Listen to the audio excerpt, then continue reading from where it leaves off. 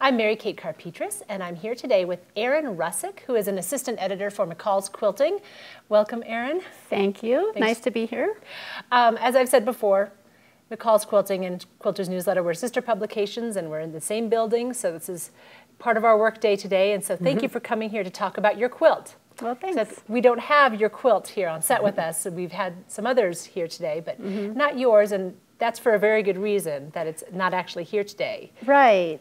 So the quilt we're going to talk about is Miss Kira, and you'll probably say more about that. But I donated it to the Soup for the Soul auction to raise money for that. It's a hospice for children, a charity that raises money for that. And the fun part of that story, which you need fun parts to that story, is that a friend of mine was the person that actually won it, and it's now in her office. And so that's really so she won the auction. Yeah, so it's nice that it's not here and that it's with somebody who loves it and appreciates it.